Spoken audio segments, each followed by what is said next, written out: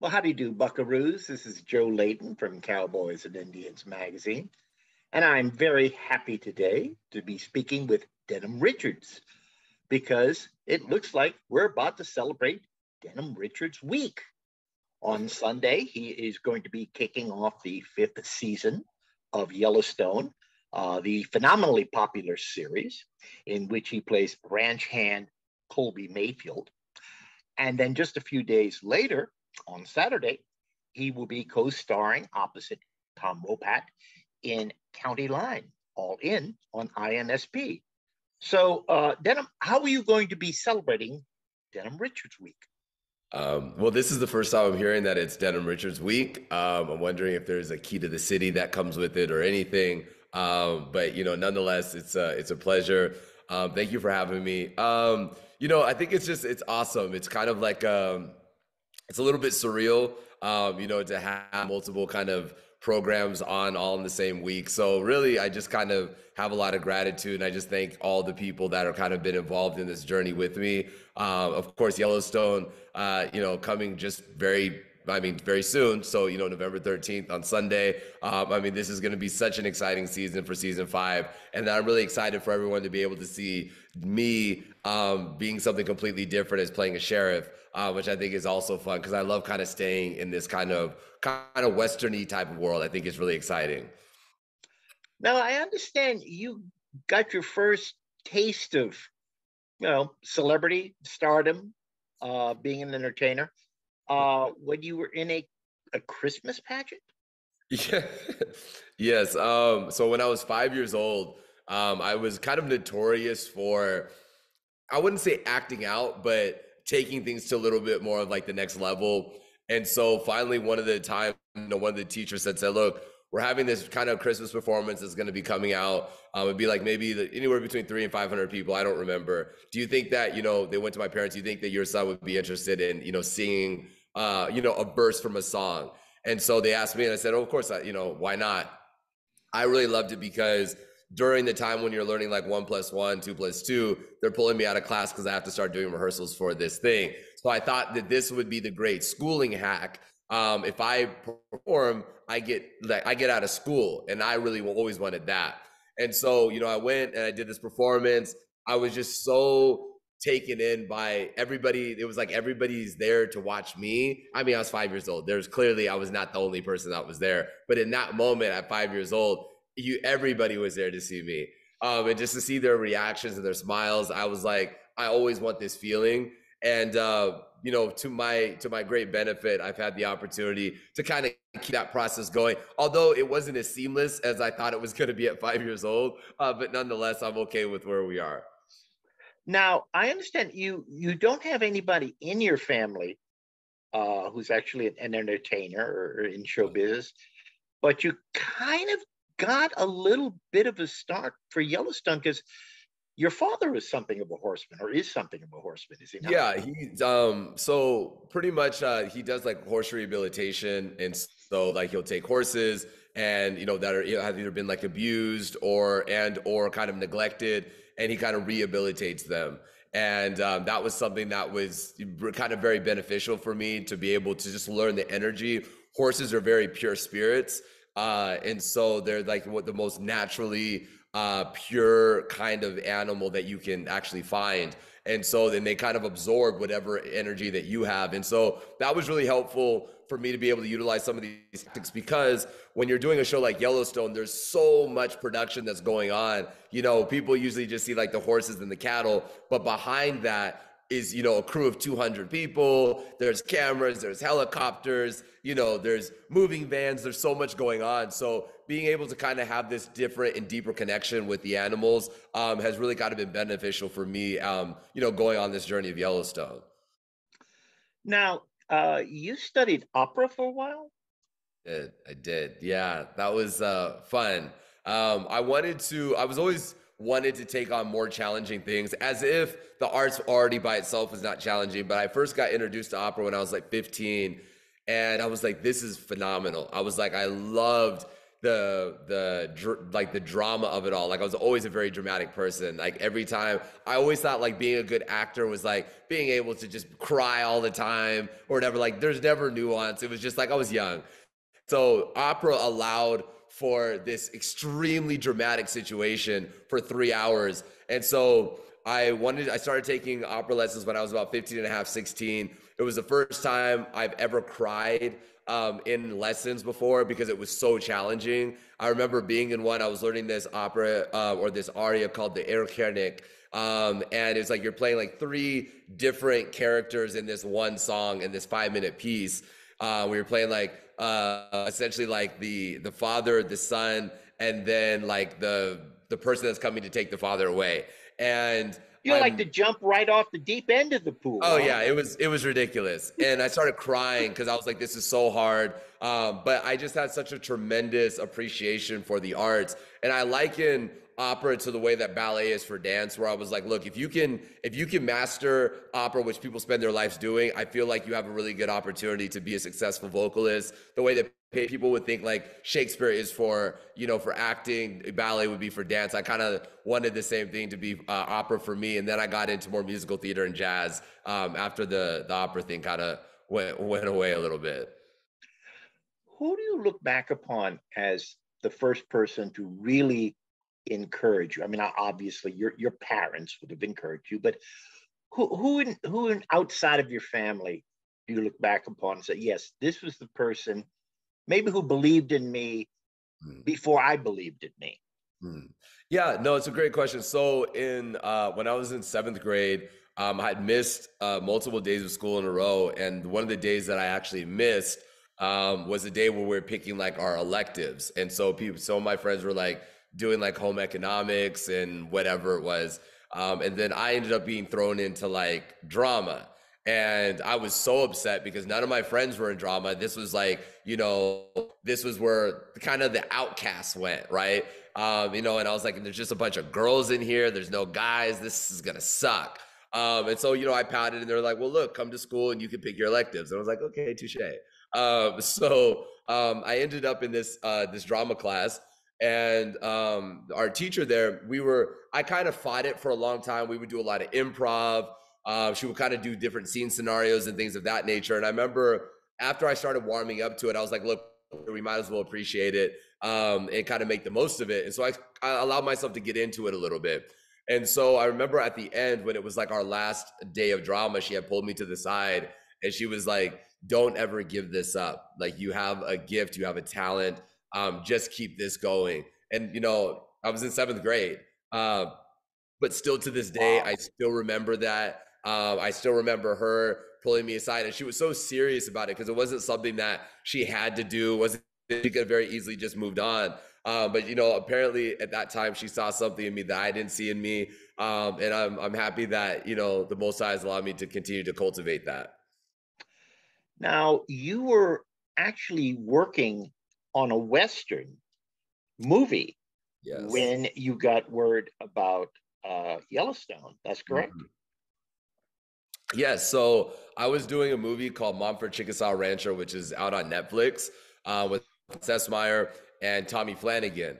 And I was doing this really, really intensive scene with Tommy. And at the end of the scene, or actually later on in the day, we were riding back in the van back to the trailers. And he was telling me, he was like, man, I got one of my best friends is doing this new show. John Lindsay is doing this new show, Yellowstone, with Taylor Sheridan, because they all come from the Sons of Anarchy world. And, it's going to be super exciting. It's going to be like kind of like this Western, they're, 21st century. Kevin Costner is executive producing it, and you gotta be a part of it. Like, I think it would be amazing. And I was like, okay, well, if only it was that easy, right? I just like got a part of it. And so I called my team and I was like, look, apparently there's this new show called Yellowstone that's supposed to be the new kind of hit thing. What can we do? And so they kind of called after a couple of weeks. They couldn't really find anything. Like, we see news articles that this is happening. We don't see cast information. And I was like, well, they have to be casting soon because apparently it's supposed to be in production at the end of August. And at this time, it was like June. And so they're like, okay. They called. Finally, I was able to get an audition. We sent them all these pictures and videos. from Mumford Chickasaw Rancher, because in that it's a period piece from the 1860s where it also is a Western. I'm pushing cattle and all these other things. So we were able to use that. So I got in an audition, and then 24 hours later, I was in a producer session with John Linson. John Papsideris is the casting director. Taylor Sheridan, who was on Skype at that time because he was in Utah, just kind of telling me a little bit more about the show and, how Kevin's, starring in it. And I was like, wait a second, Kevin's starring in this as well? Like, I thought he was just executive producing it. So you're getting like all this more juicy information, and then you start really freaking out before you've even like read anything yet. But Taylor was, he's such a confident presence that he just kind of like, it's almost he assumes that you're going to be great already. And so he kind of just gives you the space to do that. And I'm happy that I was able to settle in. And then 6 weeks later, after much anxiety and many arguments with my team about not calling me unless it has something to do with Yellowstone, prayerfully, I was able to get the phone call, and the rest is history. Right. Well, now, Colby, in the course of the series, he's been offered a little bit of sugar by Teeter. He doesn't really seem eager to sample that particular sugar, but she's bound and determined to offer it to him. This is true. It's true. What is that relationship on screen and off screen? How do you get that dynamic going? Man, Jen Landon, who plays Teeter, is so fun. Super talented artist, who's been doing it for a long time. And, I remember at the end of season 2, we were filming a bunkhouse scene, and Taylor pulled me aside. And he was like, you got to see this. You got to see this. And I was like, oh, what's up? He's like, this is going to be like your love interest, for season 3. And I was like, well, this will be rich. And so he shows me this video of her audition tape, and he's cracking up in the whole audition, just laughing. And I'm like watching the tape and then watching him laugh and then watching her. And I was like, he's like, isn't that great? And I was like, Taylor, like, yeah, I think she's probably good. But I was like, aren't you supposed to be able to understand what she says? And he starts laughing. He was like, no, that's the whole point. And I was like, so we're just never going to understand what she says. And so when I first met Jen, and you obviously, I'm like, she's so different than what a Teeter is, right? And so it's so funny because she's able to effortlessly just jump into this kind of over the top character. But it's so fun because Colby, liking him to be like a little bit more reserved, maybe a little bit more square. And she's kind of that wild animal that just kind of comes in and, almost like with her hair on fire. And I think that that's really interesting because, Colby, I think that she's like wearing him down over the course of the episodes. He's just kind of like, he was fighting it, and now he's kind of like, he's just getting worn down. And I think this season 5, I think you're going to start to see a little bit more of a softer side of Colby, maybe even a little bit more of acceptance, even though I do be trauma bonded. So how long we'll be able to kindle that trauma bonding, I don't know. But for now, it's super fun to play with her. And I'm super excited to, continue to cultivate this very dynamic and confusing relationship, but it's a relationship nonetheless. So we'll take it. Well, I have to ask, and I'm sure this question has formed in the minds of a lot of people who like the show like I do. Just what is it with you ranch hands? I mean, you're branded. You can't leave. I mean, is this like, I don't know, a cult or something? I mean, what's going on, man? It's interesting, right? So the great thing about where we are right now, like Colby beforehand, one of the great things we know is that Colby was not a criminal before he got to Yellowstone because he didn't get branded until the end of season 3, right? So for the first 3 seasons, he was not branded, unlike a Lloyd and a Walker who has come in. Jimmy, who came in instantaneously, was branded. So, for Colby and for Ryan, we know that we were not branded, and that we were kind of just people that liked to work. We like to be outside. We like to do this. And obviously, why wouldn't you want to work on the biggest ranch, in the West, and have that opportunity to work on a ranch that provides that type of stability? The great thing about one of the things for us personally, being around like these actual ranch hands, these actual cowboys, you really see how they buy into everything that they're doing, and they take such great appreciation for every single thing that they do. And there's so much bonding that happens when you're just out in the middle of nowhere on a horse, these kind of long days, early mornings, late nights, whether it's raining, snowing, it's hot. So there's all this just kind of camaraderie. And I think that's kind of what the ranch house is. That's especially what the bunkhouse is. We want to go out and get the job done.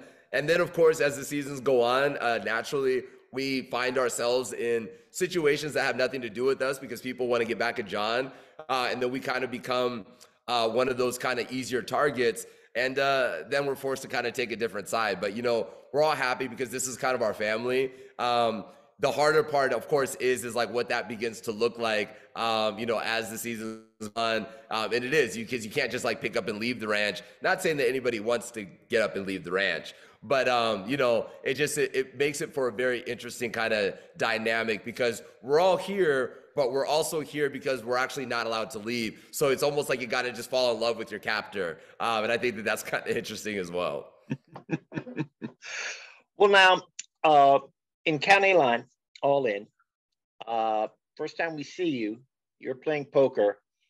And I have to say, as soon as I saw you handling those cards, I thought, well, now this is not this guy's, not his first rodeo. It's not his first poker game. Yeah. Did you draw upon some real life experience to look confident at the table? I may or may not have dabbled in one or two poker games prior to working in County Line. When I was in high school, I was like an avid poker player. I thought that I was going to be a professional. I begged my family to give me like $10,000 to get into the World Series of Poker. They said no. I was very upset because I couldn't understand why my family wouldn't want to give me $10,000 in cash to a 15-year-old to go to Vegas to play poker with against 3,000 other people. It just was inconceivable to me, especially when I was like, I have like 0.07% chances of winning. That these are tremendous odds, right? And so finally, I tried to convince my mom. I was like, look, why don't you give me half of that and I can do online poker? She's like, we're not doing that. So I started doing a lot of home games, with my friends. We would do 25, 50, 75, $100, buy-ins at these home games and things of that nature. Now, that's like, where are we getting this money? Well, obviously we're getting it from our parents. We can't make that type of money quick enough. But nonetheless, I really thought that I was going to be a professional poker player. And once I started like going on like a 4 or 5 game losing streak, it got really hard for me to sleep. And I was like, yeah, I don't know that this is necessarily for me. But, if I decide later on in life that that's what I'll do, I'll pick it up and we'll go forward. So nonetheless, I do still play some home games, not super intense, but it wasn't the first time I've ever held 2 cards in my hand. Well, now you're a professional and you've been in this business for a while, but Yellowstone, you're working, with really a living legend, Kevin Costner. In County Line, you're working with Tom Wopat, who, if you're of a certain age, you grew up watching, Dukes of Hazzard. Are there days, or were there days ever on the set where you looked around and said, damn, I'm working with Kevin Costner. Yeah. Damn, I'm working with Tom Wopat. Yeah. Yeah. I mean, you just don't ever, there's no world when you're growing up and you say like you want to be an artist. And then as you get older, you just want to be a working actor on something, on anything, anybody that will say yes. And to kind of have this opportunity to work with, a legend in Kevin Costner, a legend in his own Tom Wopat, you really have to take it in. There are certain days where you just kind of stop, you look around and you're like, man, like this is actually happening. Like it's surreal, because like they're right there. And then they're just talking to you now. Cause like after, with Tom in doing County Line, we did 2 movies together. And so it was great because we're just kind of in it together immediately. Super fun to work with, so much energy, so professional, and was able to give you so much information. I tell people all the time, for me, being able to be a part of these types of shows with these veteran artists is giving me like 20 years of experience outside of my actual age, because they're just able to impart on you so much. They've been in all these different decades and all these different generations. They've seen how Hollywood has changed and adapted and moved on from things and moved off of things. And so kind of talking to you about how to pivot and how to make sure you're continuing to build your career and do that, these things are invaluable. And outside of them just being kind of these icons, they just impart so much wisdom. And if you could be a sponge, you were able to, to sop all of that up. And, the reality of it is, the longer you're around them, you'll need a bigger sponge. But, it's a great, great opportunity. I would never take it for granted, because it's like, some of these things are like a once in a generational thing. And so I just want to be able to take up as much of that information and impart it onto the next generation when the time comes. Now, you've directed a short that's got some interest, gotten some acclaim, The Zoo. And as I understand it, you're laying the groundwork. You're doing pre-production work on your first feature as a director.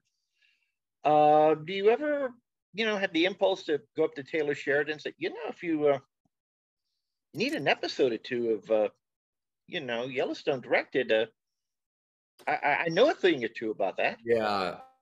So with that being said, the answer is no. I would never go up to Taylor and ever say I can do anything on the show. I mean, doing the job that we do, I think, is taxing enough. I think he would probably say, why don't you just focus doing more of that?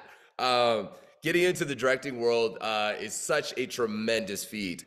I have such a tremendous respect for everybody on production. And I believe that until you've gotten into a director's chair, you don't really appreciate the and how complex directing is, because you're responsible for so many different areas of production. Unlike being an artist, we kind of we get our schedule, we show up at this time and we leave at this time. They're the first ones there, the last ones to leave. And when they do leave, they're already planning for the next day or for the next episodes. I mean, it's just a 24/7 type of thing.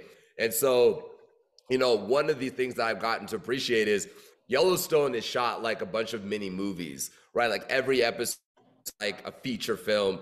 It's shot with that type of quality. It's given that type of budget, all of those things. And so you really, that's a place to aspire to, that would be a place to be like, look, when I'm able to do something like this and have my name, attached to a project like of this magnitude, with this type of scalability, with the livestock. And I mean, we're shooting in the beautiful places in Montana, right? In big sky country. I mean, you can't make this stuff up, and everybody has bought into the world, into the universe that Taylor's created for us. And and it comes through. So maybe one day, as I continue to get more of my swimming legs, it'll be something that maybe I'll do, but I don't know that I'm ready to necessarily take on that challenge just yet. Well, now I know that Taylor Sheridan, never mind being branded for the ranch. I mean, Sheridan makes all of you guys, working on any of his series, take a vow of silence, and you can't reveal too much or spill too many beans. Is there anything you can say about what might be happening to Colby this season? So this season is a season of change. I think that we've seen so many different elements to all these characters, and I think this season, season 5, is going to be very interesting for the audience. I think there's going to be a tremendous amount of excitement. We have characters that you haven't seen for a while coming back. We have new characters that are coming on that the fans are instantaneously going to fall in love with because they've seen them in other projects. And I think that that's going to be super exciting. But, we have to remember that because John is now governor of Montana, he has to leave the ranch for, periods of time, because he has, the office of it all now. So it's not just kind of the ranch. And so now there's more opportunities for the ranch hands to either do the right thing or to make mistakes. And sometimes we don't have the best oversight with the things that we're doing. And so I that Colby maybe makes a misstep here and there occasionally, but his heart is in the right place. But, the season is a season of change. I think that the fans are really going to appreciate this. I think it's going to be very, very different than some of the other seasons, without missing out on all of the Yellowstone of it all. Yellowstone has now just become a thing, right? Like, is it a Yellowstone thing? So without losing the Yellowstone of everything, I think Taylor just does it again, where he just adds another layer, another piece of nuance. And I think you'll see that he gets to experience that extra layer, that extra piece of nuance. Well, final question. Do you remember when it really hit you for the first time that you weren't just part of a popular TV show, a highly rated TV show?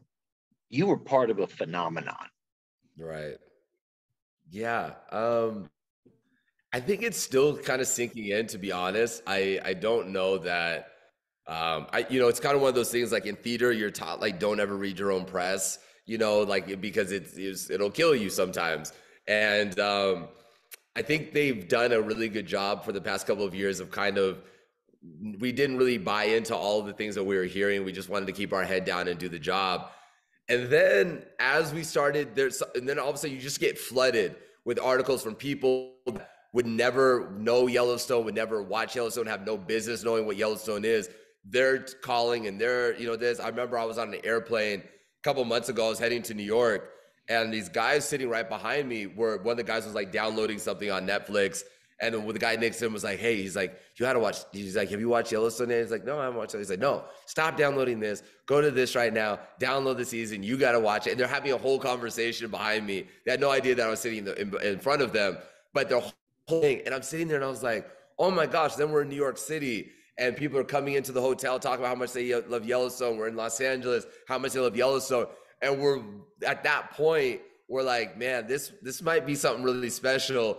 And then as we started seeing like the hardline data that was coming out, we're beating NFL teams, NFL ratings, on Sunday and things of that nature.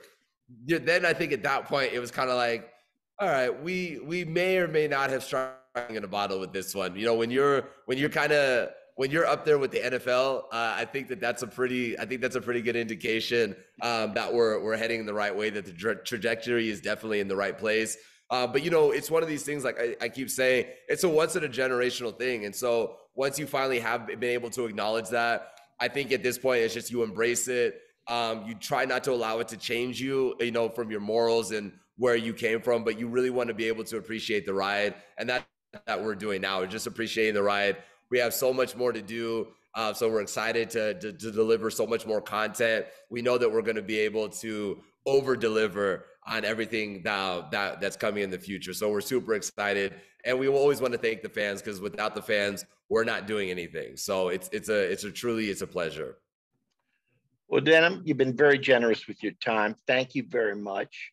And we're all looking forward to Denim Richard's week. First with the 5th season premiere of Yellowstone on Sunday, the 13th. And then just a few days later on INSP on the 19th, County Line, all in. Good luck to you. Thank you, sir. I appreciate it. Thank you.